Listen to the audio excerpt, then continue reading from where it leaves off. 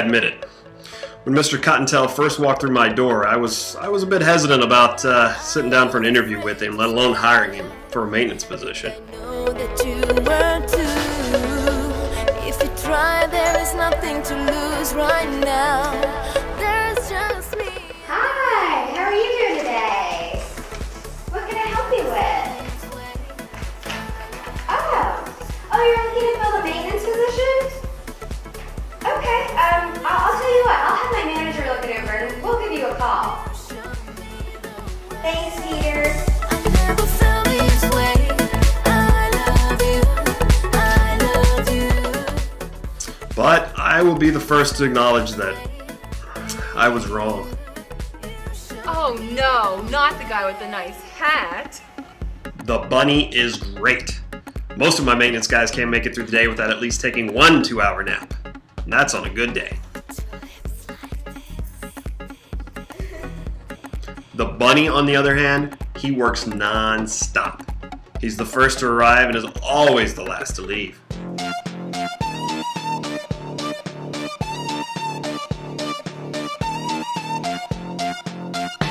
Oh, I see what you do, but I can do it better. And the talk of the town was true, that I'll make you forget her.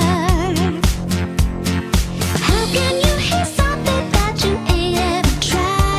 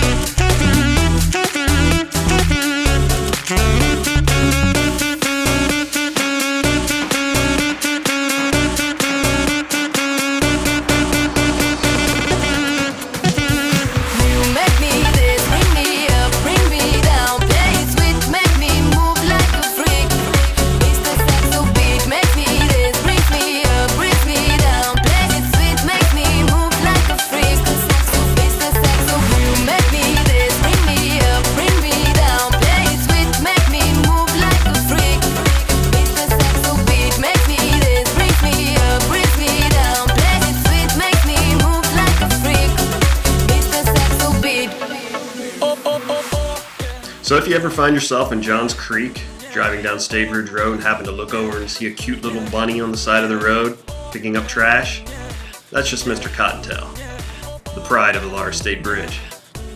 I can see now why he moonlights for Energizer. They're lucky to have him.